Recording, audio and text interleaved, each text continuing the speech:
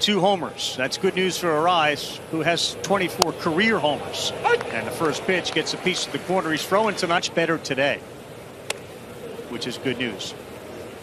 Most experience in the Miami Marlins. Just got word. A rib injury.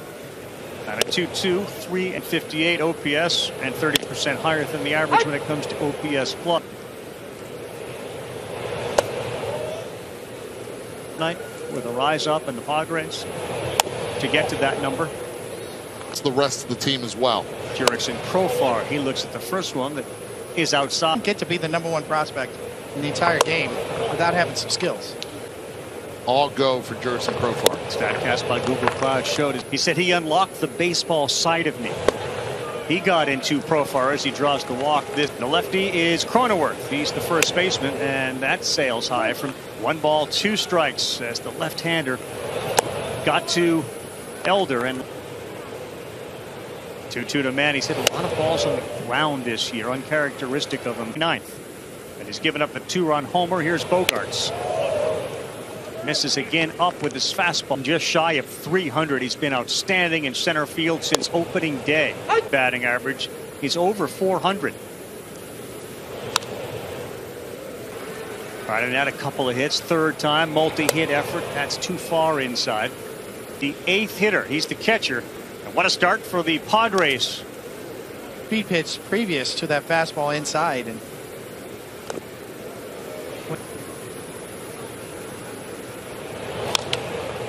just stays action in that Brave bullpen. his first pitch strike rate up to 67% this year. And Darvish is ready. That first spins that in his fastball that night. That's knee buckler there. Now as they shift a little bit against Albies, and Darvish crushes him back. Hashtag Ask SNB paints the corner.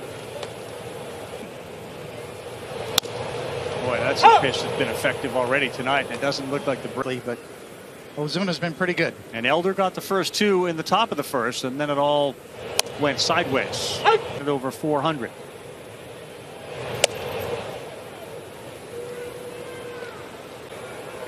Here's Olsen, and Darvish goes with that slider to get ahead 0-1. 100 straight games back to May 2nd of 2020.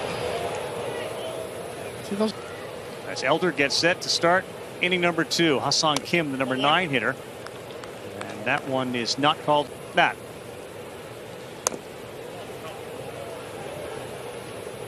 That appeared to get us.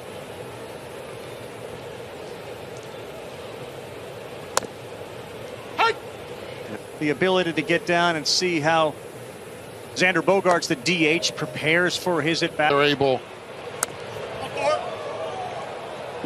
Close pitch there. Called ball 4. Back to the top of the order. The lefty, Luis Ariz. He flew out to center his first time up, and he looks at strike 1.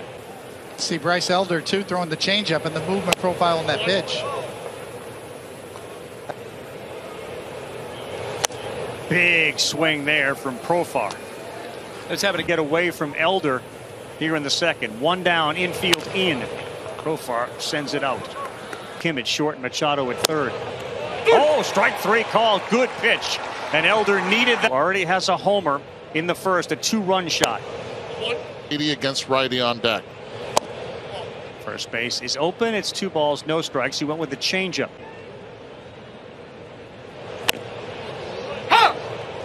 Top of the zone. That's a strike. You know, look pretty, but it'll give you those innings.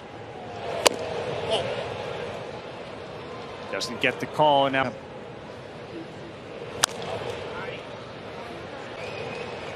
Machado on deck. Big pitch early, and he fouls this. That was designed with Fried on the mound. Cronenworth stays in this position. Did he check his swing? And Elder misses badly. Ball 1 with a slider. Through 1 2/3. That one bends in there for a strike. Elder. You know, you said it correctly. We'll see how this game plays out, but that was a huge moment for the Braves and Elder.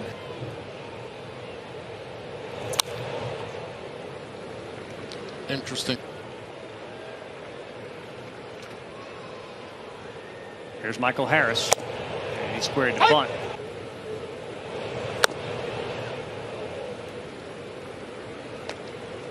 Isn't Shortstop during their careers. A lot of play, an even-keeled approach. 1-2 stays alive. Thing to learn. No. You've mastered it. Yes. No. Tony? Shortstops. Yep, it's a great point. Here's Zach Short. He's the third baseman. Connecticut native, went to Sacred Heart there.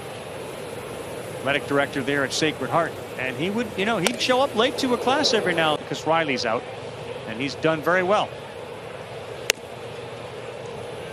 Easy on you. His first game with them was in Citi Field against the Mets last weekend. 2 balls, 2 strikes.